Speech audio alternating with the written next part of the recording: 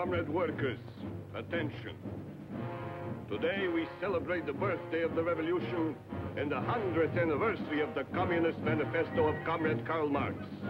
Today we salute the Union of Soviet Socialist Republics, which together with her neighbors is the greatest force for peace that the world has ever known. Poland is with us. Czechoslovakia is with us. Germany is with us. China is with us. All over the world, communism is on the march. The people wake from their sleep. The idea of world revolution is no longer a mere dream. The Soviet Union will triumph in peace as it has triumphed in war. We are the strongest nation in the world. We are the friendliest nation in the world. All honor to the Republic and to Marshal Stalin, the father of the Republic. That's enough, Charlie. Kill it.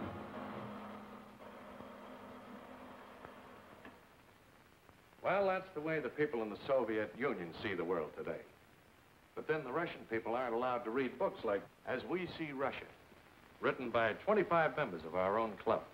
We here in the Overseas Press Club are well informed on what's going on behind the Iron Curtain because many of our own members have found ways to outwit the communist censors. And now, thanks to our guest of honor, Tom Kelly, who has just come back from Hungary, there's a new chapter for the book. Treason in Budapest, 1949. Yes, I covered the so-called treason trial of Cardinal Mindszenty. The one behind the scenes.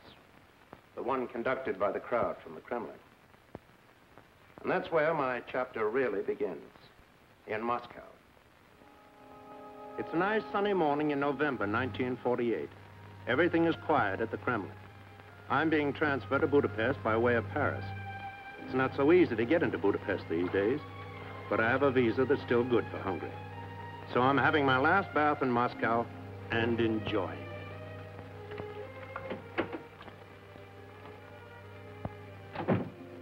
Waiter, leave that tray on the center table and hand me a towel, will you please?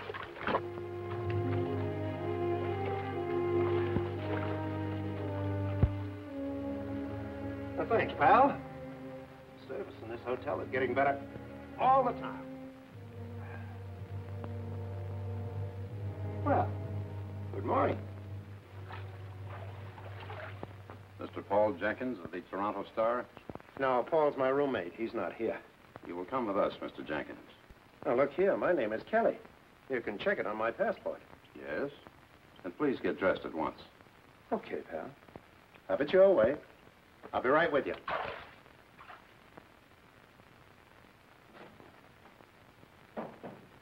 Ah, Mr. Kelly. My apologies.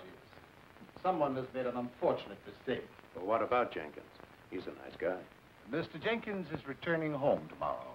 We found it advisable to revoke his visa. I guess maybe he's homesick. I see you're leaving for Paris. Uh-huh. Little vacation. You know, wine, women, song. Well, good morning, Mr. Kelly, and have a nice time. Oh, just one thing, Commissar. Yes. You promised to make some inquiries for me about George Polk. Polk? He was covering the guerrilla fighting between the communists and the royalists in Greece. Found dead last May.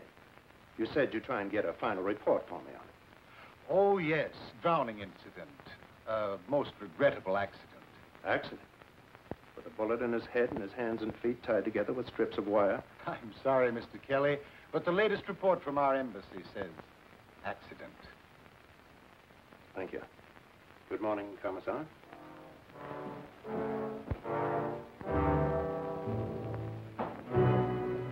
Accident. I didn't like the sound of that. I was doing the same kind of job, and I might wind up in Budapest just as George Polk did in Greece. But the story looked so hot, I figured it was worth the risk. So I made my plans accordingly with the Paris office. Sure, I went through all the motions of a visiting fireman having a wonderful time in Gay Paris, just in case anybody was watching. But after a few days, I stopped playing fireman, and I set out for Budapest.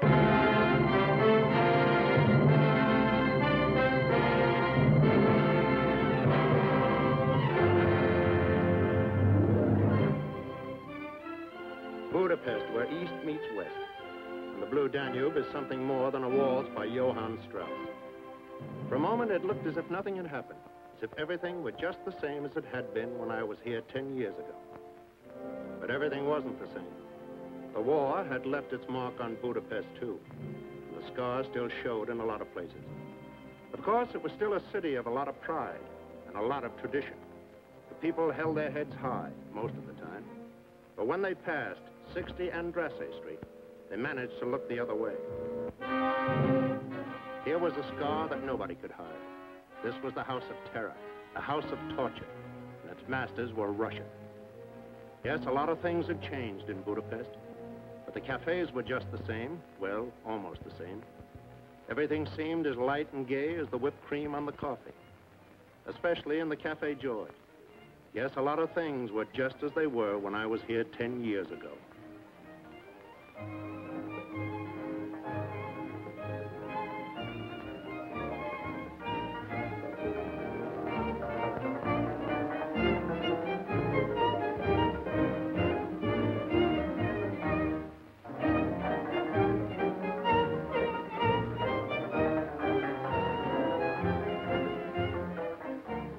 Thomas, have some coffee. Same old Sandor, always in character. I've been away 10 years, and you act as if it's been 10 minutes. 10 minutes, 10 years. What's the difference? Just a few more ejection slips, that's all. Same old Janusz. Welcome, Mr. Kelly. And if I might make a suggestion, Doctor, I'd like to say that your second act is... You may not make a suggestion. If the doctor would only listen to me. Could be a first-rate playwright like Molnar, instead of a second-rate physician whom nobody wants around. Well, Mr. Kelly, for your dinner, goulash, of course. You always did like that goulash, yes? Well, confidentially, I flew over from Paris just to get the recipe for the goulash. Ah, yes. You always did want that recipe. Well, who knows? Perhaps this time can be arranged. Tell me something, Sandor. Is it just my imagination, or are all the Russians sitting on one side of the room and just the Hungarians on the other? Yes, my friend, that's the way it is in Budapest today. I see. And just where do you sit? Dr. Deshti is the man in the middle. I simply believe in the art of survival. Janos, are you going to make a report of this to the secret police? No, Dr. Deshti.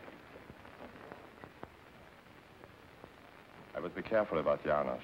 I don't think he can be trusted. Is there anyone in Budapest today who can be trusted? No one, except me. You ought to be ashamed of yourself, Sander, wasting your time on trash like this. Even if you don't believe in anything anymore, you ought to do better by your characters. They don't stand for anything. It's just an empty play about empty people. I know it is a perfect reflection of me. Sit down, Stephanie. Kelly doesn't approve of me either. Miss Stephanie Varna, Mr. Thomas Kelly. How do you do? Hello. Kelly. We used to sing a song about a man named Kelly in France during the war. Has anybody here seen Kelly? Kelly with the green necktie. Well, I'm not the guy, but I do have a beautiful green tie. I'll wear it for you next time. What brings you to Budapest, Mr. Kelly? I want to find out how the Russians are taking over Budapest. Whatever they're doing, they're being quite legal about it. A couple of years ago, the communists polled only 21% of the vote. Now they're the major party. Control the government, the newspapers, and the schools. How come? The 21% was the last free election. Some changes were inevitable, and not all of them are bad. Some people said the same thing under Hitler. Speaking of Adolf, isn't that a Nazi song they're singing? Yes. We still have a few left. Even... We'll fight forevermore, for we know we are the only telling one. If you must play German music, let it at least be German. Let Nazi music stay dead with the Nazis.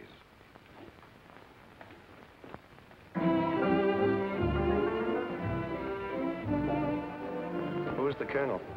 Alexander Melnikov, the liaison between the Russian army who liberated us and the Hungarian police who protect us. How nicely you put it. They say, of course, that Melnikov is in love with Budapest, and a Russian in love with Budapest Is still a Russian. Please forgive me, Mr. Kelly. I only dropped in to return Sanders' play. I shall hope to see you again while you are here. Good evening, Sander. What a lovely brush off. Now, let's see. Where were we politically? Oh, yes.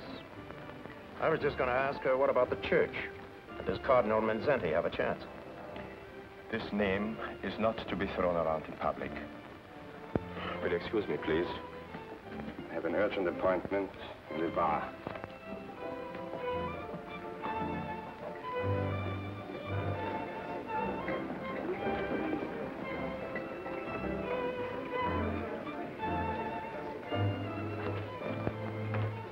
Janos. Yes, sir? This headline says, death to the traitor. That isn't the way everybody feels, is it? Oh, I wouldn't know about that, sir. I never mix up in politics. You might ask Miss Varna sometime. She's a music teacher at one of his schools. So they say. Well, that's not only a good suggestion, but it's a good excuse to see her again. Perhaps. Does one compete with a Russian colonel?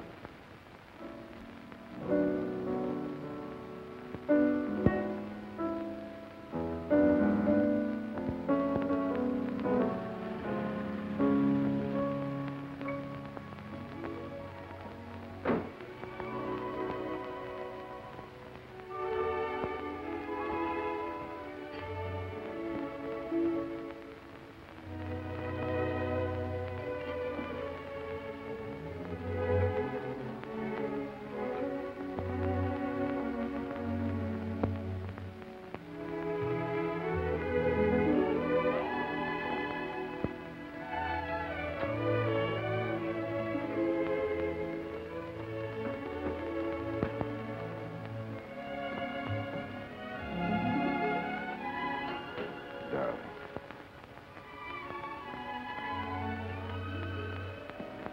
3 whole days, and every one a year. You don't look a minute older. How long must we go on this way? Hiding in the dark, afraid to be seen together in public. Oh, not much longer, darling. Everything will work out in time. I have it on excellent authority. In a little while, no one in the Kremlin will care if a Russian officer marries an Hungarian music teacher. And I'm sure if he saw you, Stalin himself would insist upon kissing the bride. Darling, you're wonderful. Who is it, please? Kelly with the green necktie. An American newspaper man. Let him in.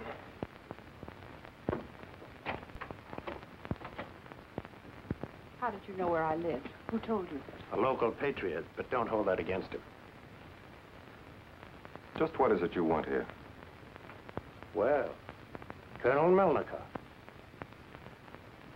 Look, I guess I didn't go about this in the right way. But a reporter has to begin somewhere. I would suggest, Mr. Kelly, if you wish official information, that you go through official channels. Oh, I will. But I like to work from the outside of the circle in. For example, I thought Miss Varna might be able to tell me just where Cardinal Mindszenty figures in all this fuss about the schools. I have nothing to say. If you wish to know something about the Cardinal, why don't you speak with the man himself? He isn't a prisoner. Thanks, Colonel. That's a very good idea. Well, good night, Miss Varna. Colonel Melnikov, and thanks. Oh, I seem to be out of matches. There are some on the piano. Thanks.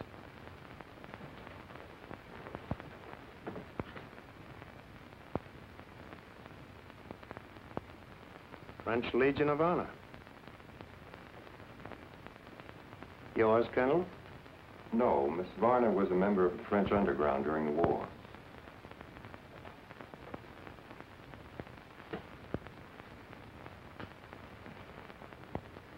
One moment, Mr. Kelly. To me, this matter seems to be purely a domestic issue. Why should it concern you and your American newspapers? Or are you a Catholic? No, I'm north about it. But don't you remember, Colonel, the Allies signed a peace treaty with Hungary at the end of the war? Russia was one of the Allies. Well, that treaty guarantees a lot of things, including a little item called personal liberty. And believe me, Colonel, these are days when liberty is everybody's business. Well, so long. I'll be seeing you.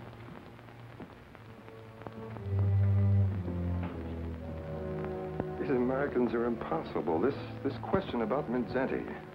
Perhaps I should have explained that Mindszenty is an enemy of the state. He must submit or he must be eliminated. Kelly will learn it is the same here as in the Soviet Union. There can only be one party and one state, and the church is... darling, what do these things matter to you and me? Nothing, except you're a communist. I'm not and never will be. But we belong to each other. Politics can't change that. Oh, Alex, I want so much to believe that. But right now, I feel ashamed. Ashamed? Why? Kelly said liberty is everybody's business. Liberty is just a word. A dangerous word. Is that it? Nonsense. It wasn't easy to find the Cardinal. The state had taken over his schools. He wasn't in Budapest, and he wasn't in Esztergom. 3 days later, I was right back where I started, in the Café George. Hello, Colonel. Care to join me for lunch? No, Mr. Kelly. If I thought you really meant the invitation, I would be delighted to accept. Well, of course I meant it. Thank you very much. If you don't mind, shall we sit over there? Suits me.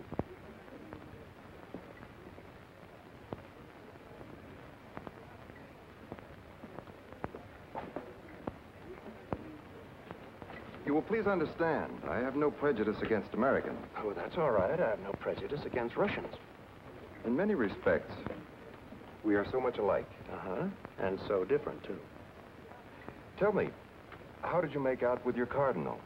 Colonel, if your men are half as smart as I think they are, you know darn well I never even got to see him. And if you had, just how would it have helped your story? I don't know. You see, Colonel, I could write the story from A to Z without setting foot out of this cafe. I know the whole routine. I've watched it in Russia, Poland, Czechoslovakia. But up until now, I always came in on the last act of the show. This time, for once in my life, I'm in on the beginning. I want to see how you're doing. Make the fix. I mean the frame-up. You will excuse me, Mr. Kelly. And a tip, as you call it. Even milder insinuations have resulted in a revoked visa. And I thought this was going to be the beginning of a beautiful friendship. So did I.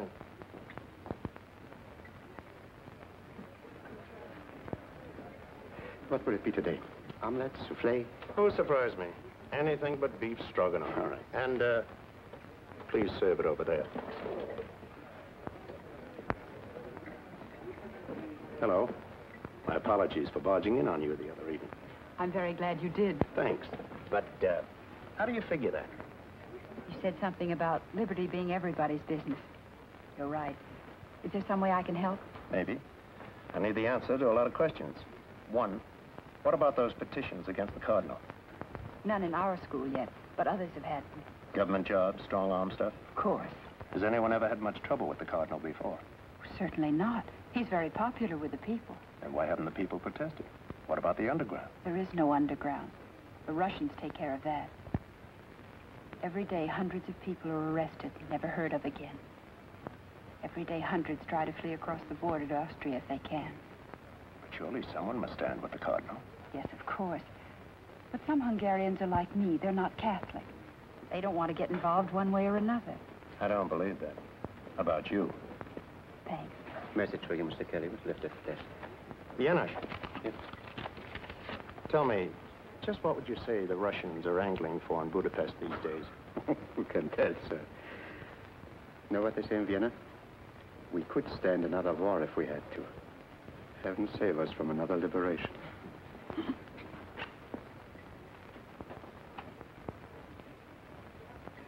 Do you know what that means? I think so.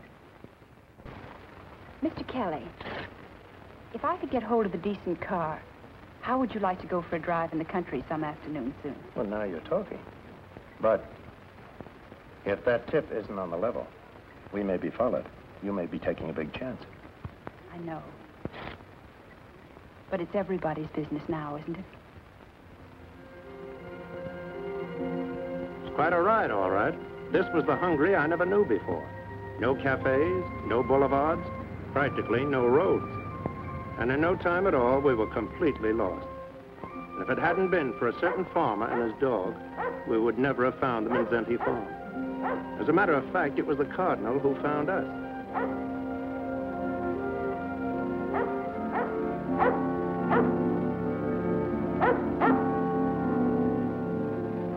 At first, I didn't recognize him. He looked just like any ordinary farmer. But when I saw his ring, I knew he was the man I was looking for. Of course, I wasn't too sure how it would work out. He didn't know me. He didn't know Steve. But the dog seemed to like us, and I guess that counted for a lot. So we went with the Cardinal, and when we met his mother in the vineyard, she insisted that we sit down with her. And suddenly, I felt quite at home. I almost forgot about the questions I wanted to ask. Almost, but not quite. Your Eminence, are you dressed like this because you're in exile? No, no. While I'm here at the farm, I'm a farmer. I just gone you were the Cardinal, but I was much happier when you were just a village priest. Yes, I, too, was much happier as a village priest. But I have every reason to believe that when the time is right, the government will regard me only as the Cardinal Primate of Hungary. And be quite prepared to treat me accordingly. Do you mean arrest? They would not dare. Who can tell what these men will dare? The move against the schools is the final move against the church. We had some 5,000 schools in Hungary. 3,000 of them were Catholic. And as long as I am responsible in any degree for these schools, we shall teach there the gospel according to Jesus Christ. Not according to Karl Marx or Commissar Stalin. On this point, I will not yield. Is there no chance for some compromise, some agreement? What chance is there of agreement between Christ and Antichrist? Do not misunderstand me, Mr. Kelly. I do not condemn our Russian neighbors as a race or as a people. But I do condemn the police state to which they are enslaved. We in Hungary will also be enslaved if we submit to men who owe their allegiance to the Kremlin. One must take a stand somewhere. One must draw a line past which one will not retreat. For myself, I have taken that stand. I have drawn that line. I will not surrender our schools to the domination of the state. You don't have a chance here. Isn't there some way you could get out of the country and lead this fight from exile? I will not run away. Now good men are needed here. The next move is up to the Soviets. And when will that come? Who can tell? It might come today or a year from today. The sky can darken without warning. Like this storm that's moving along now. It is nothing. It will pass. Yes, perhaps it will pass. Its shadow will still be upon us. When the real storm breaks, Mr. Kelly, the enemy will not appear among us as an enemy. No. He will appear as one who wishes to save us from disaster. He will have the hero's part. I will be the villain of the piece. It is always that way. That which is evil must be made to appear good. That which is good must be made to appear evil. So it was with Hitler when he moved into Poland. So it is now with Stalin when he moves into Hungary. How do you feel about all this? I'm not worried for my son. I'm worried for Hungary. To me, sometimes when a storm is in the making, it's a relief to say, let it come.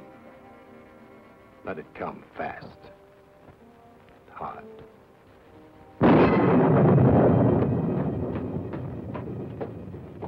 Good night, Tom. I won't say thanks. I wouldn't know how to begin. Don't. The Cardinal has made me feel like a Hungarian again. Good night.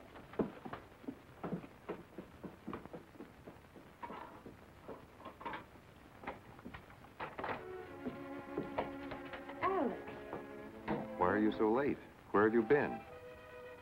Really, Alex? Is this an official visit? Am I under arrest, perhaps? Certainly not. Then I don't think I shall tell you. Please, it's important.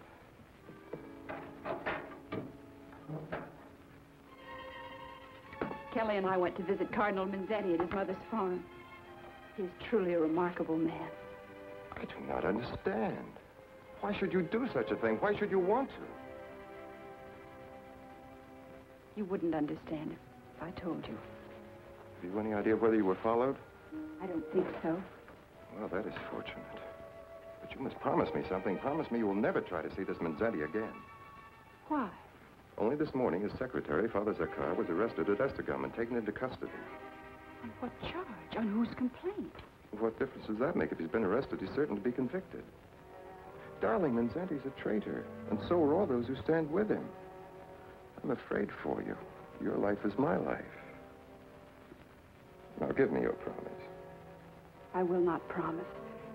I am a Hungarian, and I can go where I please in my own country. Yes, you are a Hungarian. But you may not go where you please anymore. You're mistaken, Alex. Darling, please face the realities of life. Your country is free in name only. Actually, it is a province of the Soviet Union. I will never admit that. Stephanie, this is no time for sentiment. I know. This is the time to face the realities of life.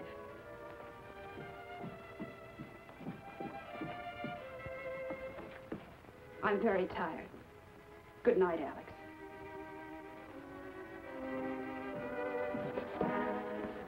Good night.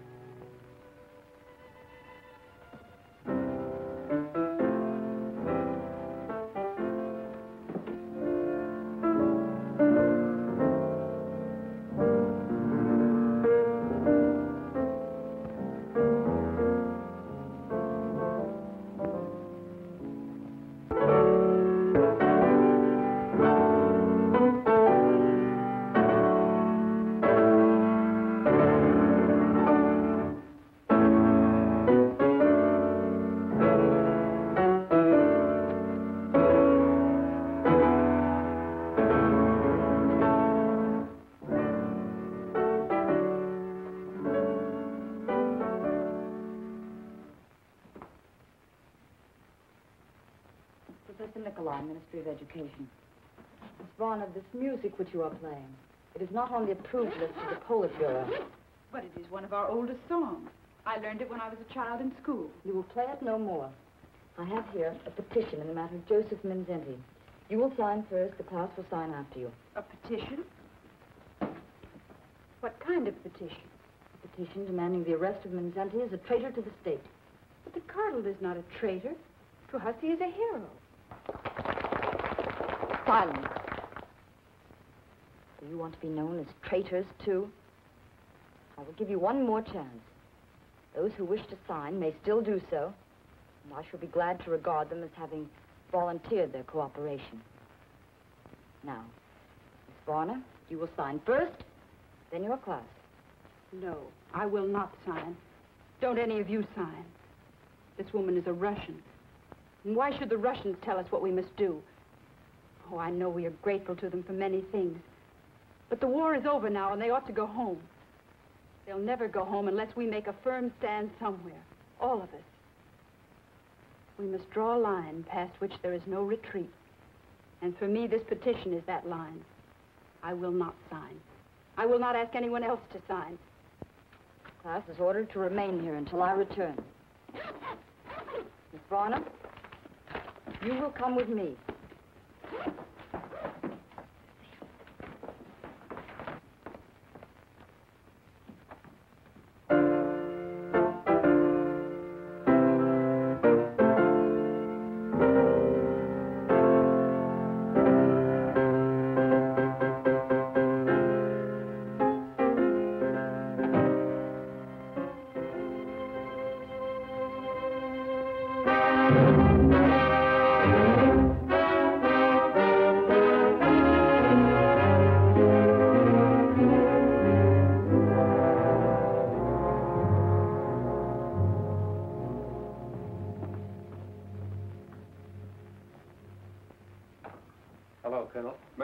Since early afternoon. Can I see you alone for a moment?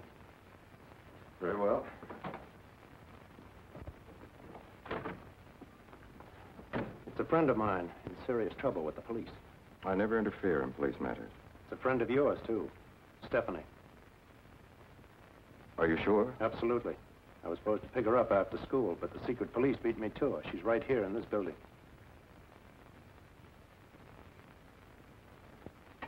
Yes, sir. Never mind. Aren't you going to do anything about it? There's nothing I can do. It is not my department. She will be questioned, that is all. NKVD questioning? If Stephanie were my girl, I'd figure out something. You don't understand. Maybe I don't. But are you sure you do?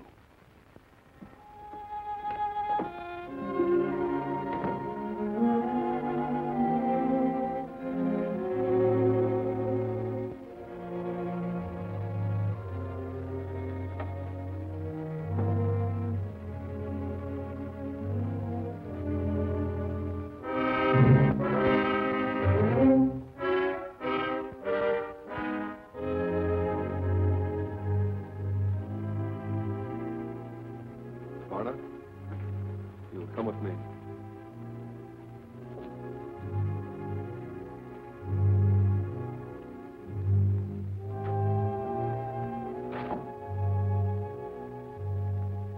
Stephanie Varna? Sit down, Miss Varna. I will question the suspect alone, see that I'm not interrupted. Your record leaves much to be explained.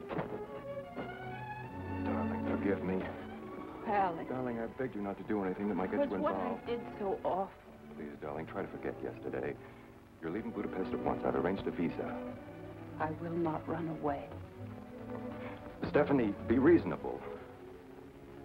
Do you realize it is not safe for us to see each other now? And if you remain here, I may not be able to protect you. Protect me? Were you able to protect me last night? Or this morning? If I tried to help you then, I could do nothing for you now. Please believe me, you must either conform to things as they are in Budapest, or you must leave, now, at once. I must stay. Now is the time when good men are needed here. And women, too. May I go now, Alex? You patriotic little fool.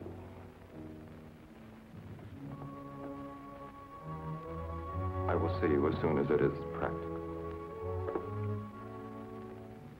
I'm sure you will. These days, you Russians are highly practical.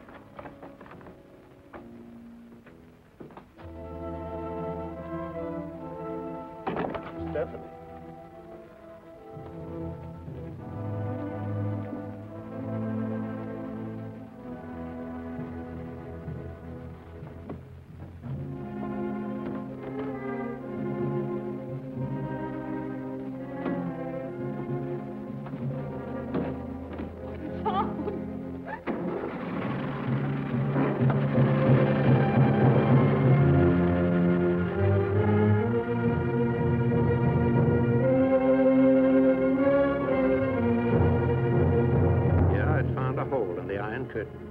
I was feeling pretty good about it, until one afternoon, a few days later.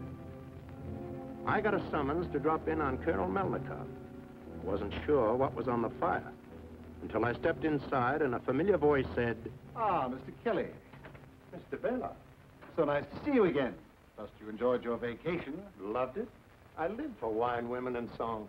There have come to our attention, Mr. Kelly, certain articles recently appearing in the American newspapers which are, well, vaguely reminiscent of your style. Oh, interesting. Is my byline on them? No. Well, then they can't be mine. My contract calls for my name to appear on every article I write. Oh, I see. And the office is very careful not to violate a contract. Of course. That's all, Mr. Kelly. Thank you. Not at all. Tell me, Mr. Beloff, is there any statement you would care to make on the general situation in Hungary at the present time? I'm only a visitor here, and besides, I make it a point never to interfere in the affairs of a friendly neighbor.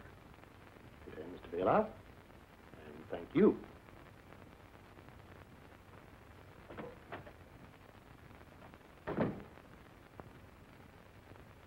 Shall I cancel this visa, Comrade Commissar? No. But I would urge the utmost alertness by your staff in all matters affecting public security. Now, Colonel, please arrange the conference with Comrade Rakosi, Vice Premier of the Hungarian government,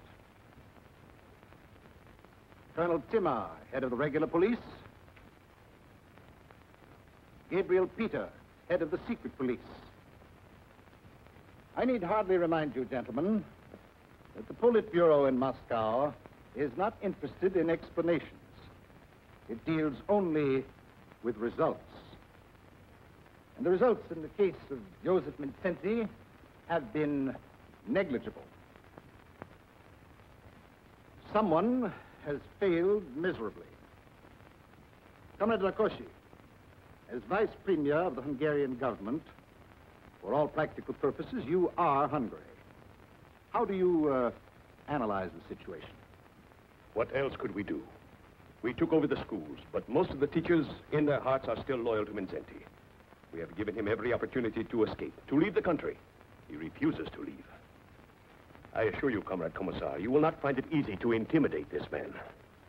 How distressing. You do not understand, Comrade Commissar. The Cardinal is still very popular with the people, in spite of our attacks upon him in the newspapers. Perhaps, comrade, you will remember, he was a leader in the anti-Nazi resistance.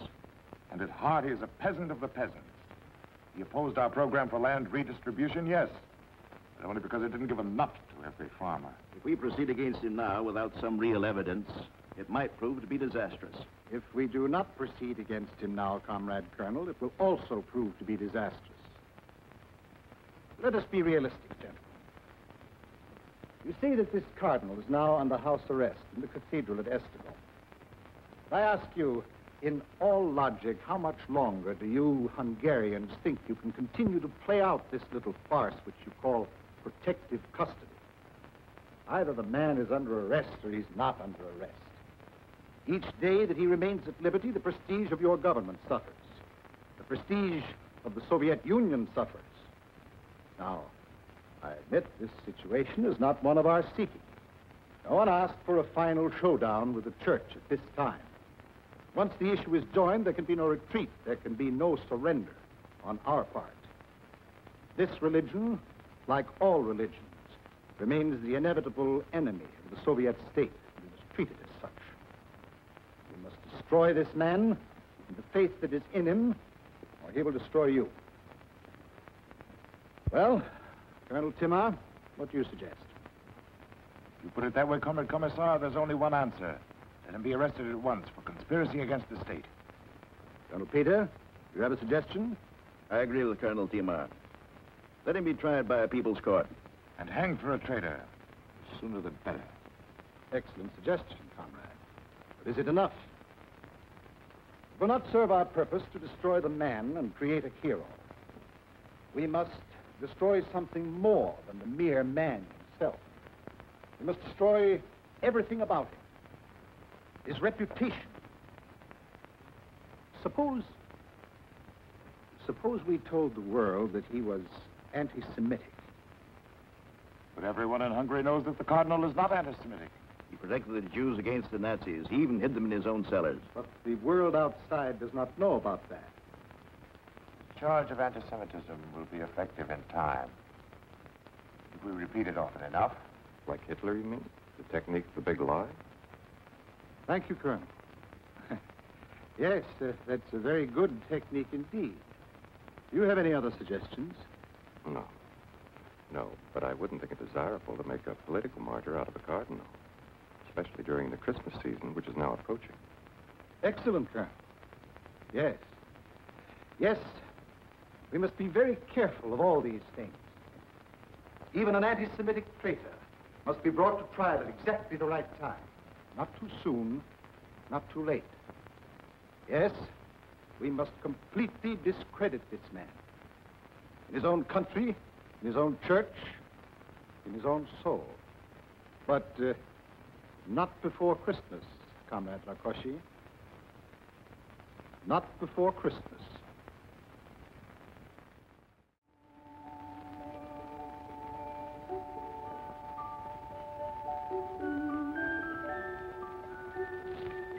With best wishes from our chef for a very Merry Christmas Eve. Beautiful. Perfect. Much too perfect to eat. Oh, and here's something for our friend in the kitchen with my compliments. And something for you, too. Why, thank you, sir. Thank you very much, sir. I know our chef would like to thank you personally. He's rushing to catch a plane. He's spending his holidays with relatives in Switzerland. No. Champagne. This is a great day for me. I have been sued for plagiarism. Isn't it wonderful? Plagiarism? Well, that's serious. That's literary larceny. Oh, my dear boy. In Budapest, it is taken for granted that sooner or later in the theater, everybody steals from someone else. The question at issue is not, did you steal the play from so-and-so? The question is one of good taste. Was the play of so-and-so worth stealing? Did the defendant distinguish between a brilliant playwright and a dull one? I might not write the best plays in the world as yet, but I only remember the best.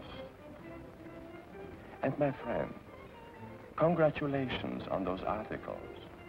Articles? What articles? The unsigned ones, which have been appearing in American newspapers. Quite daring, quite indiscreet. One wonders how you got the recipe for getting them out of Hungary. To Miss Varna? No. If we are to drink a toast, let us drink to freedom. What kind of odds are they quoting around here on freedom these days? Not half enough, old boy.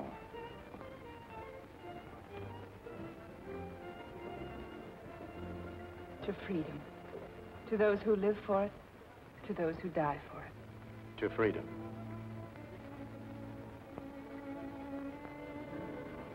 Well, will you excuse me for a moment? I see one of my lawyers is at the bar, and if I play my cards right, who knows? He might even pay for my dinner.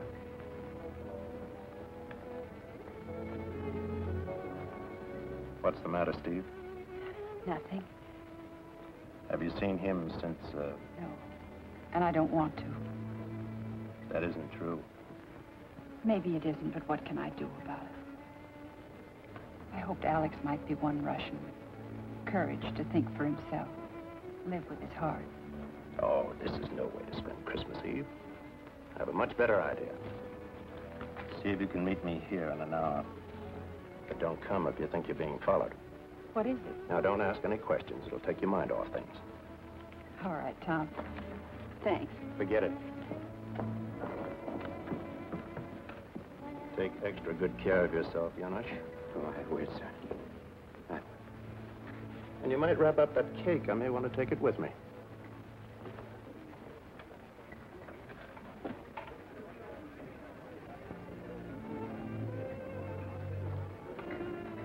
Good evening, Colonel. You Americans amaze me.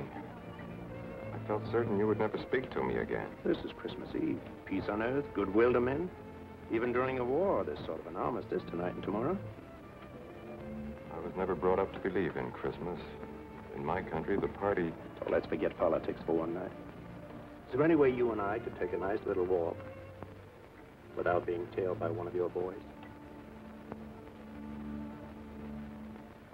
I'll meet you outside. We can talk in my car. Okay. You don't want to walk? We'll ride.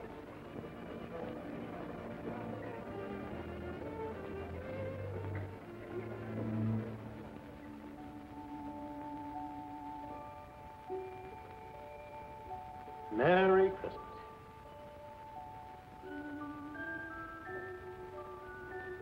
What a beautiful cake. Like a wonderful toy that you remember as a child. The kind of toy that always belonged to someone else. I thought you were trying to forget. Oh, sometimes it's better to forget. Tonight I remember too well. When the Nazis took Kharkov, I lost everything that I held dear. My mother, my father, my brothers died in the street fighting. My sister and her 2 children were kidnapped and exterminated in the Hitler gas wagon.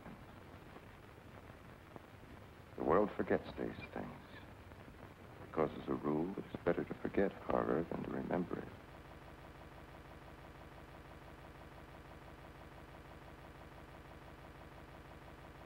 Funny.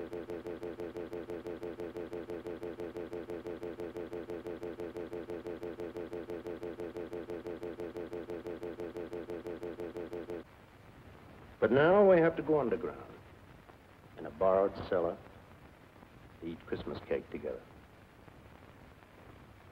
How do you figure that out, Alex? Sometimes there are difficulties between countries that do not exist between individuals. Well, good night, all. I'm going up on a roof and see if Santa Claus can break through the iron curtain and get down a few chimneys. Good night, Tom. Oh. Blow out the other candle when I get to the top of the steps. There's not supposed to be any light down here. For the mice. Merry Christmas. Merry Christmas, Kelly. And thanks. Merry Christmas. Individuals.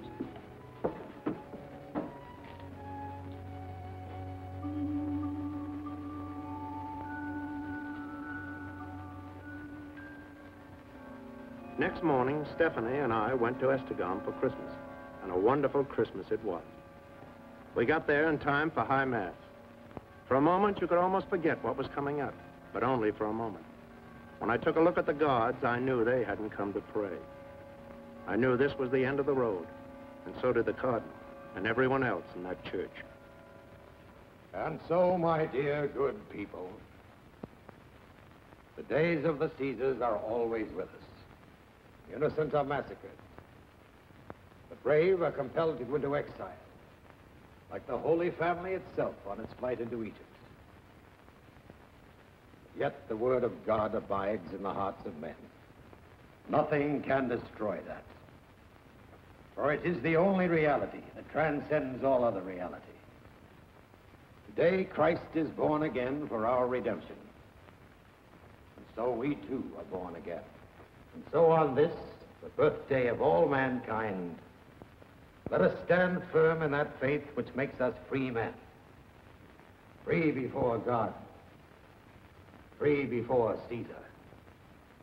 Let me affirm once more, I love my country as I love my church. If I resist the Russian authorities who are among us, I resist them for the same reason that I resisted the Nazis who once held us in bondage also. I am against tyranny in all forms and under all labels. Some of you, I know, have been asked to testify against me, to sign petitions against me.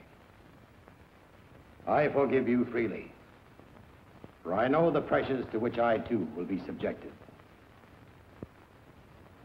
The time is drawing near when I shall be taken from you.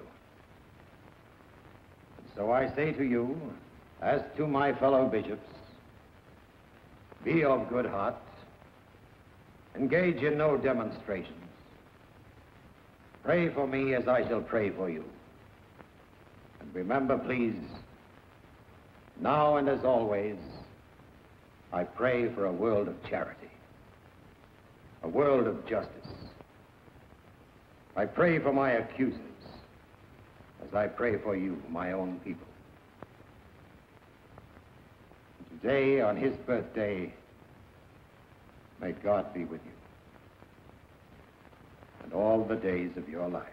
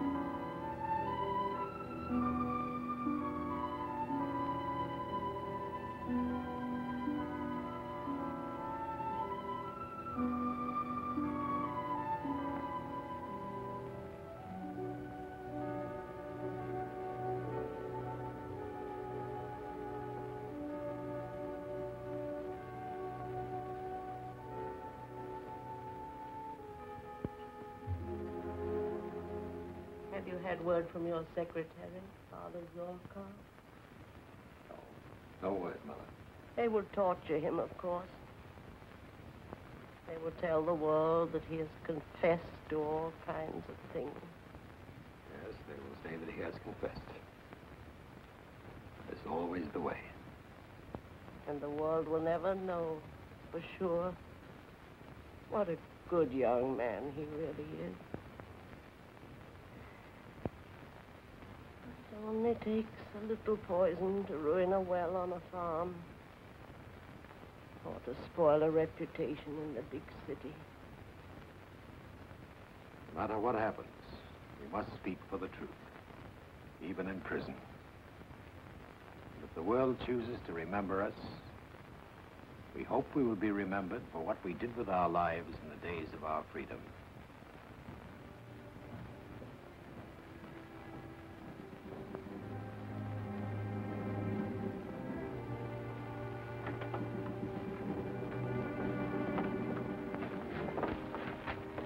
It's my duty to announce that you're under arrest. So it has come at last.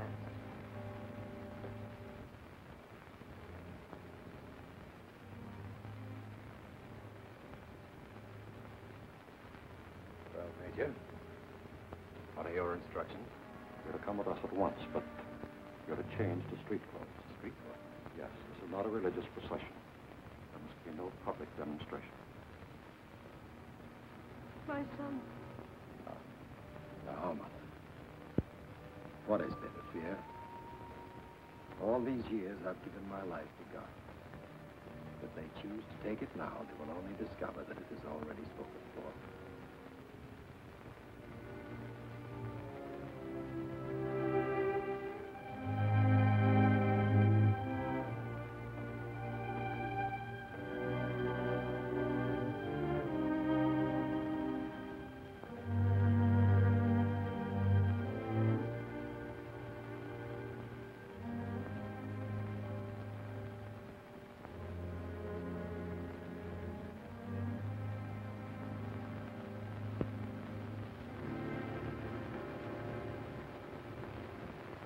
I have partaken in no conspiracy whatsoever.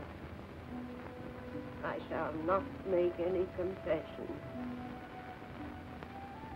If, however, you should read that I confess,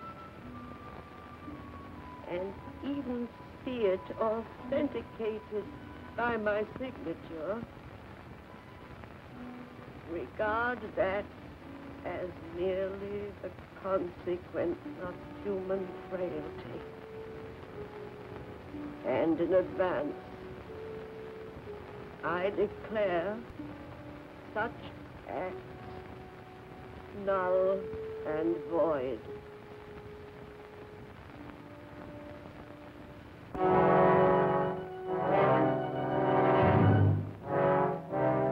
And so the real trial began. The trial that nobody ever heard about. Tell us again, when did you first begin to conspire against the Hungarian state?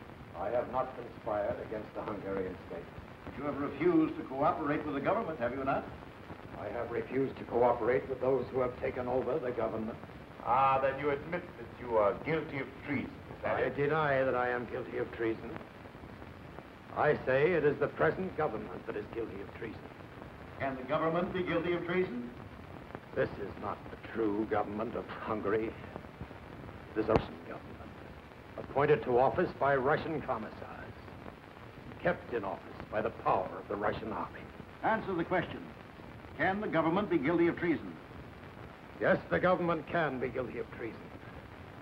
Treason to God, treason to Hungary, treason to humanity. You've always been against the government, is it not so? I have always been against tyranny wherever I found it. How many times have you been confined to jail? 3. First in 1919. As a young priest, I opposed the administration of the dictator Bela Kun. You will refrain from referring to the name of Bela Kun, the Trotskyite. 1944, as a bishop, I spoke out against the cruelties of the Nazi occupation. I found myself again confined to prison.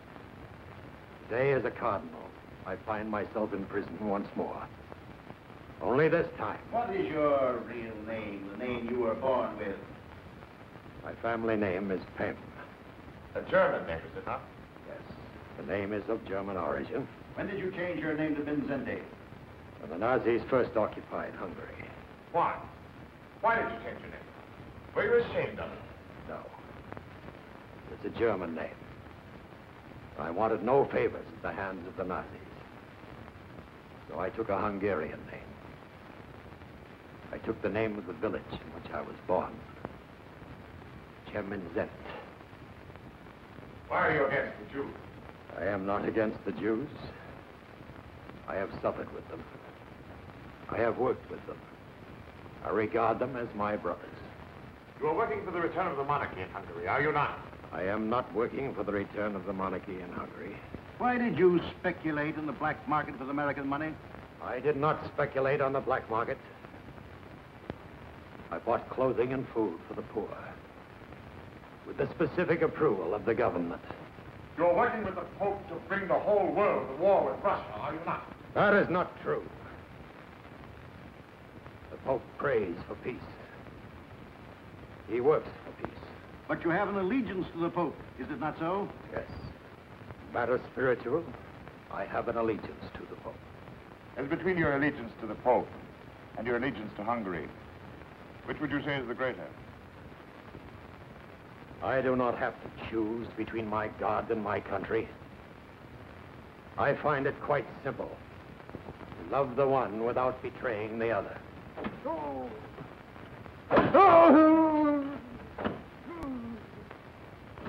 Permit me to observe, Your Eminence, that there are those who do not find it quite so simple. Your secretary has confessed many times. Every day he confesses a little more. Come, Your Eminence. Why permit a young man to suffer needlessly? Give us your confession now. Let there be an end to all these questions. No. I will never confess. For I have done nothing to injure my country. Neither has my secretary, Father Zilka. You say he has confessed. I say it is because you have tortured him beyond the point of endurance. I say... Father of mercy.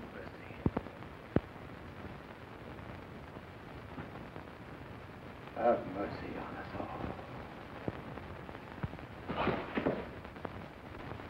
You see, Comrade Commissar, it is not so easy. We've had the Cardinal on his feet ever since he was arrested. Secretary will confess to anything. Cardinal will confess to nothing. Then we must find those whose testimony will support that of the Secretary. Arrest everyone who has had any dealings with the Cardinal in the past month. And for His Eminence? For His Eminence, I think we need special medical attention. Very special. I just don't believe it. They say here that the Cardinal has confessed to the crime of treason against the state. What do you expect, my dear? Our Russian friends are very efficient in these matters. You said it. If they arrest a man, he either confesses or is never heard of again. That'll be all, I think. Oh, by the way, where's Janusz? Janusz is not working tonight, sir. That's strange. Wasn't here last night either. Tell me, Thomas, why do you Americans make so much trouble for yourselves? Why do you not accept life as it is? If a certain matter is fait accompli, then it is fait accompli. Is it accompli? Where do we go from here? Does the Cardinal fall out of a window in a high building like Jan Masaryk in Prague? Is he found in the Danube some morning with a suicide note in his hand? Or does he get a fancy-dressed trial like so many of the ones I covered in Russia? The kind where nobody ever pleads not guilty. I admire your power of analysis, but at the moment I'm more concerned about the state of your health. Don't worry, Sandra. Never felt better. But thanks for the warning. Good night, Steve. Good night, Tom. See you in the morning. At 10. Excuse me, sir. You were inquiring about Janusz. That's right. I have found out for you where he lives. On the other side of town, somewhere at the end of Avenue Anyu. Thanks, friend. I may want to send him an old Christmas card. This doesn't make sense. It isn't credible. If His Eminence has been meddling in politics, he has to take his chances just like anyone else. Meddling? The Russians are doing the meddling. They have stolen a whole country from us, and what do? We sit around in the cafes as if nothing had happened. We drink our coffee, read our newspapers, and wonder whether the Cardinal was a little out of line here and there. Maybe more of us should be out of line with him. A few people would just stand together. They probably disappear separately. If I may say so, Stephanie, I'm afraid you're much too impressed with Kelly. And your acceptance of even temporary employment as secretary is most indiscreet. Kelly is a very courageous man. Perhaps so. But he's a very bad reporter. The first duty of a good reporter is to survive long enough to tell the whole story. And I doubt that Kelly will. Are you trying to tell me something, Sander? I only know what I overheard. Certain steps have been taken, even though unofficial. When? How do I know? If I were Kelly, I wouldn't want to be alone, especially not tonight.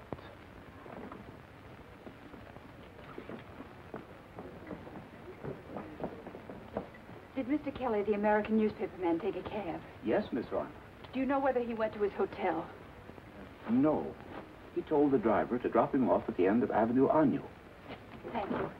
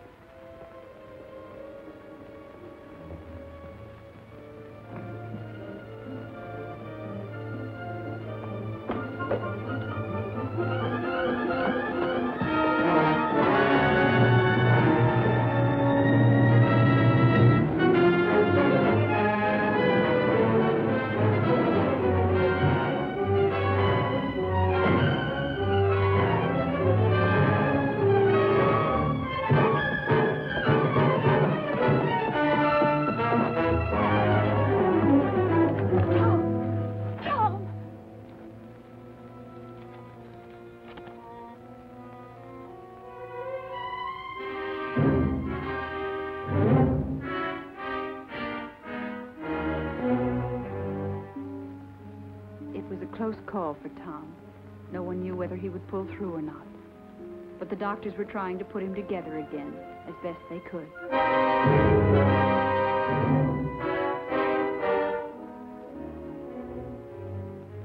It was a little different at 60 Andrassy Street. They were taking people apart, but they were being scientific about it. The medical reports on the examination of the Cardinal speak for themselves, Comrade Commissar. He will not confess. He will not yield in any degree. He must confess. He must yield. Very well, but there are limits past which we cannot go if the prisoner is to be able to stand trial. In Russia, we have no difficulty with such matters. Be reasonable, Comrade Commissar. These confessions take time, even under torture. But there is no time. Public trial must be scheduled without delay. It will not be easy. The night His Eminence was arrested, he wrote a personal letter warning people not to believe any confession that might be attributed to him once he was under arrest. Even if His Eminence should confess in time, how are we to explain this document in his own handwriting? Simple. When he confesses, let him repudiate the warning against confession in his own handwriting. But that will merely remind the people that His Eminence has obviously been under considerable pressure. How will that look before a jury? There will be no jury. The case will be tried before 5 judges of our own choosing. Tell me, Doctor, are you quite sure you've tried every inducement with the Cardinal? Every type of treatment has been considered, Comrade Commissar. But since it is desired to present the prisoner in court in the near future, we have found it advisable to concentrate on psychological rather than on physical pressures. We have therefore alternated periods of sympathy and understanding with periods of denunciation and disapproval. The prisoner has not been allowed to sleep for more than an hour at any one time. His cell is completely illuminated day and night. To date, he has been examined on 80 different occasions. The diet is sharply restricted, except for large quantities of hot water. The result has been moods of extreme elation, followed by moods of extreme depression. We have given morphine, we have withheld morphine. Results inconclusive. We are experimenting currently with scopomorphine, but I would recommend that this medication be reserved for later use. If an extreme form of passivity can be induced, it would be more useful at the public trial. Oh, yes, one final note. No visitors. All communication with the outside world is denied to the prisoner. Very good, Doctor, but not quite good enough. Time is running out.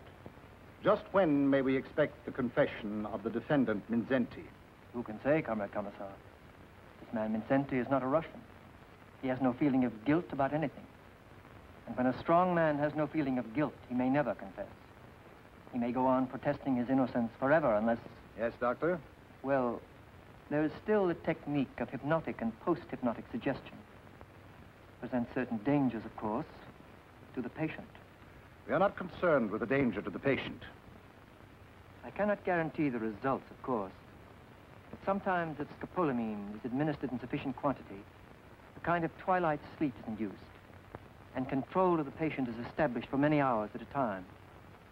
All inclination to resist is removed. Sometimes the whole personality is radically affected. Very well, then, Doctor. If we can change the personality of the defendant Mindszenty, let us change it by all means. The others? Yes, Comrade Commissar? One need not be too subtle with the others. Say it after me. Yes, I confess. Yes, I confess. Yes, I confess.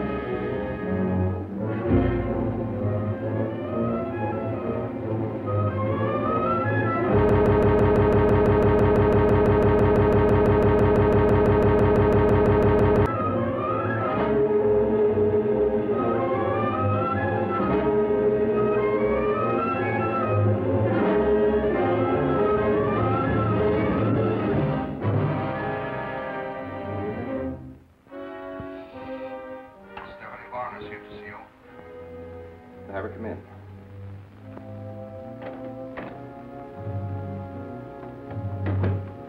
Hello, Alex. Stephanie, it's not good for you to be seen here.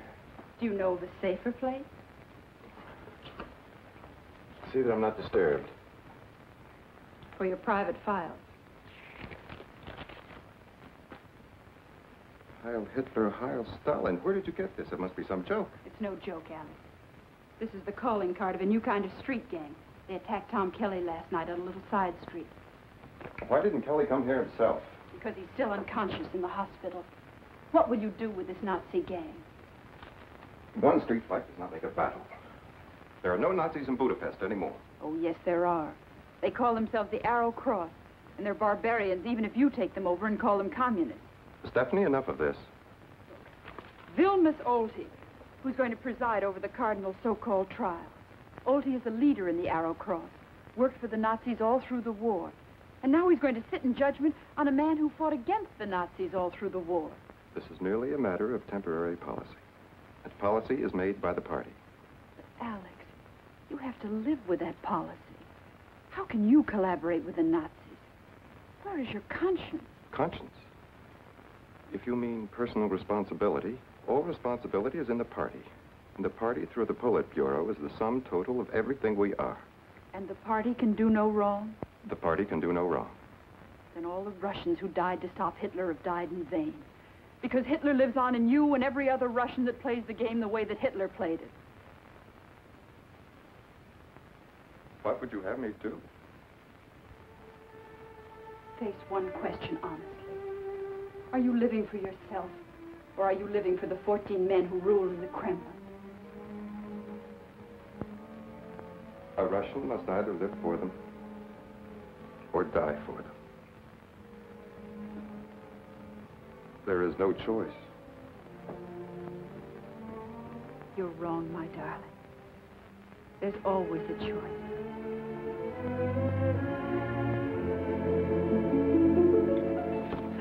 Oh, Alex, somewhere in Russia there must be people who feel just as you do. Thousands of them, millions of them. Oh, I know there's no such thing as an underground in Russia, but maybe it's time someone started one.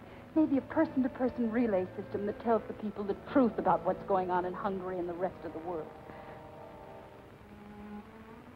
Don't you see, darling? There's our choice.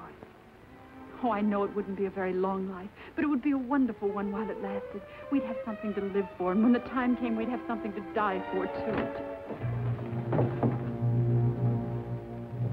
Do I intrude, Comrade Colonel? Not at all. I've just finished my questioning of the suspect. Lieutenant, you will take Miss Varna into custody at once. Remand her for further examination. Charges, espionage, and treason. Well, congratulations, Colonel. Secret police have had this woman under surveillance for quite some time. There is no choice. Heil Hitler, Heil Stalin.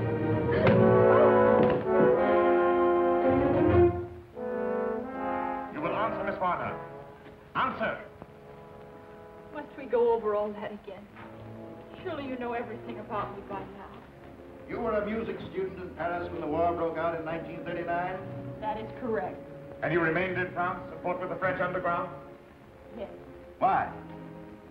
Because I wanted to do what I could against the Nazis. But Hungary, your country, was fighting on the side of Hitler. That was one of the mistakes my country made. You were a personal friend of Joseph Mindszenty? I met him once, that's all. Then you are ready to testify against him? I know nothing. How can I testify? You're conspiring with Mindszenty to overthrow the government. Confess it now while there's still time in your case. I have nothing to confess. Answer the questions, Miss Varna. You will answer the questions.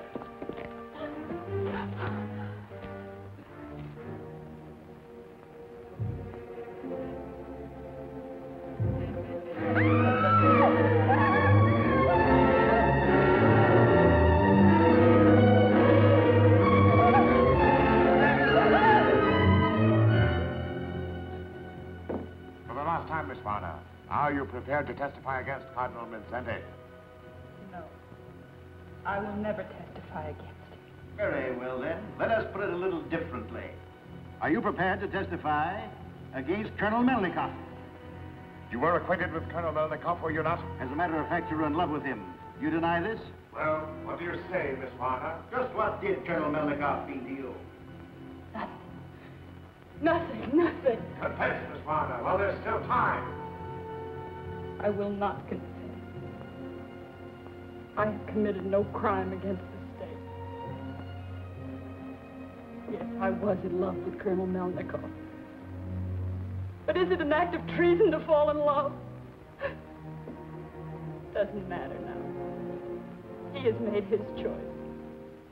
I have made mine. Long live Hungary.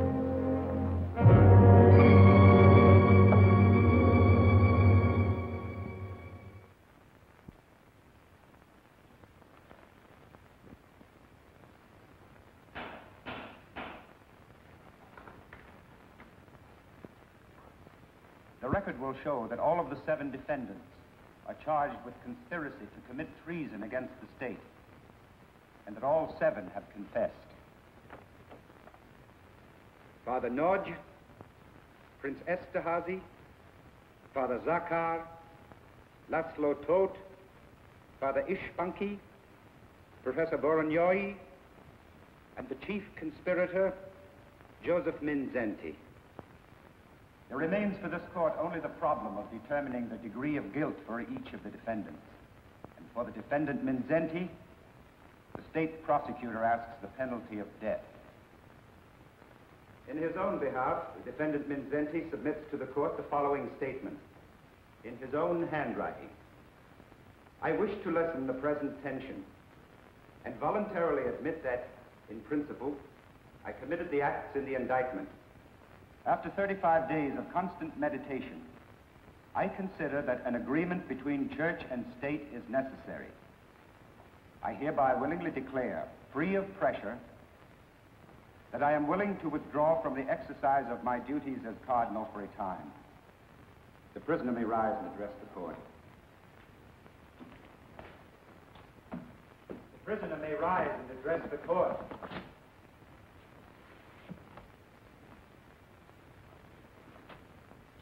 Joseph Mindszenty, you have heard the confession. Is it correct? Is it your statement? Yes, it's my statement. And in your handwriting? Yes, handwriting is my own. Made willingly and without pressure.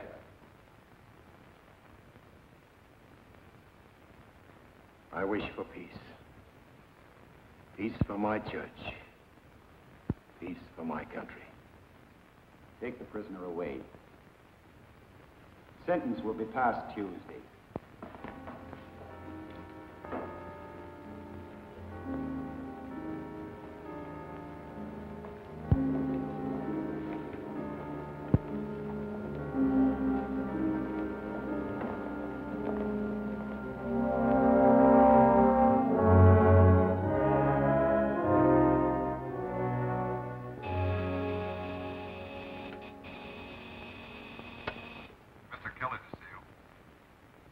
Have him come in.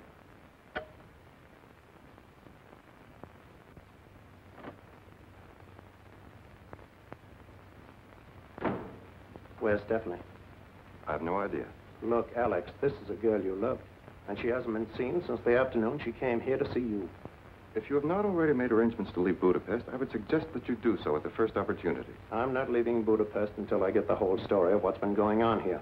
The trial was well covered by the press. The trial was well covered by a select group of local correspondents who never had a chance to speak with the Cardinal. There were 2 American newspapermen present.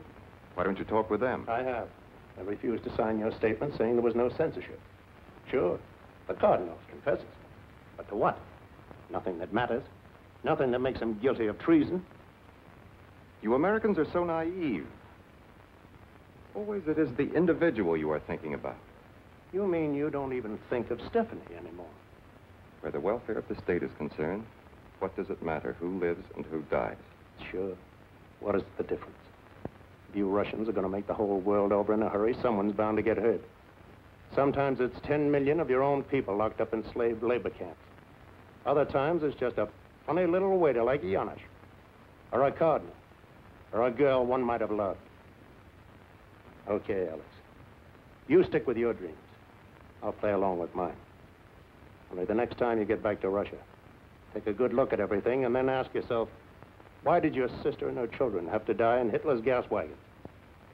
Was it so you could build a better world with whatever remains of the Hitler gang? You Americans must recognize that a good party member is always loyal to the party. So long, Alex.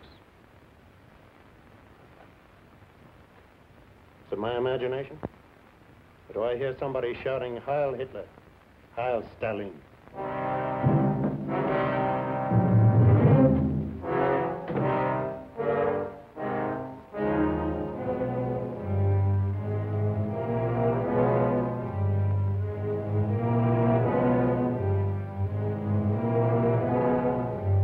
But when they got around to passing sentence on the Cardinal, Alex wasn't in court. He was in Stephanie's apartment, trying to live over the memories of a girl he had not been able to protect.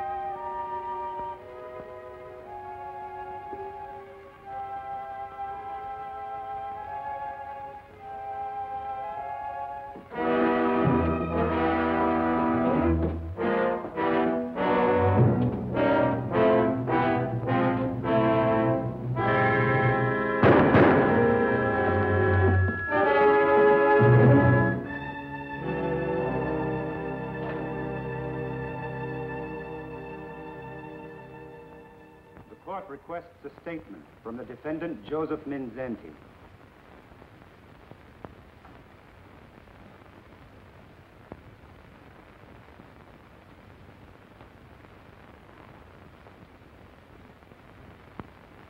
I have half a century on my shoulders. Half a century of definite education and principles. This education, these principles, are built into the life of a human being as railway rails are anchored into the earth. This explains a lot of things. For more than 40 days, I have been before the police and the court. They ask me, and I answer. These questions and answers are not only for those who question me, for a man must also answer his own soul. I have never been an enemy to the Hungarian people. I have no quarrel with the workers, the peasants, to whom I and my family belong. This morning I prayed to my Lord. I asked for peace.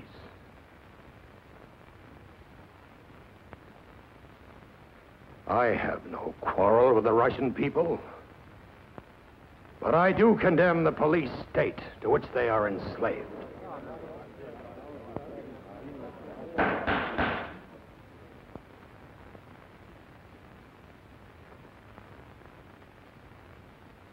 Peace.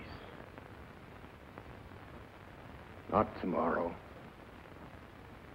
Not in the distant future. Peace in our time. Joseph Mindszenty, you are sentenced to imprisonment for the remainder of your natural life. Peace.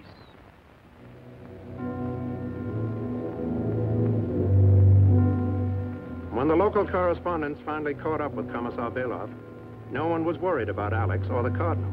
There were too many other questions before the House. All over the world, communist leaders were saying they would fight on the side of Russia in the event of another war. Well, how about it, Commissar? Does that mean peace or war? But believe me, gentlemen, Russia wants only peace. Russia wants peace at all times. Good morning, gentlemen. Well, Commissar Belov. Oh, yes, Mr. Kelly. Just one more item. Yes? And what about Cardinal Mindszenty? Is he serving out his life sentence at hard labor, or is it true that he's suffered a complete breakdown, both mental and physical? I'm sorry, Mr. Kelly, but like yourself, I'm only a visitor here in Budapest. Well, people are asking questions all over the world. What are you going to tell them? What are you going to tell the United Nations about all this? Why, Mr. Kelly, we're going to tell the United Nations precisely what I've told you. The Soviet Union is not concerned in the domestic policies of the Hungarian government. Neither, I trust, is the United Nations. Good morning, Mr. Kelly. This is where I came in, Budapest, where East meets West, and the Blue Danube is something more than a waltz by Johann Strauss. I had the story about Stephanie, because I knew what no record meant. No record meant death or worse in a slave labor camp. Goodbye, Steve, wherever you are. To freedom. To those who live for it. To those who die for it. Goodbye, Alec. You Americans must recognize that a good party member is always loyal to the party. Goodbye, Your Eminence. Now and as always, I pray for a world of peace. A world of charity. A world of justice. Someday, if we could ever get through to the Russian people, things might be different. But right now, the only people who are getting through to anybody are the Soviets. But don't worry, we're blocking them in a lot of places. We turned them back in France and Italy with the Marshall Plan. We stopped them cold in Berlin with the airlift. Oh, I know they're still gambling on Germany, Austria, China, and India. But between you and me, I think they'd still settle for peace rather than war. But if you want peace with the Russian bear, take it from me. You can't let him walk all over. If he steps on you, you've got to yell. And keep on yelling about a lot of things. And one of them is a man named Mindszenty.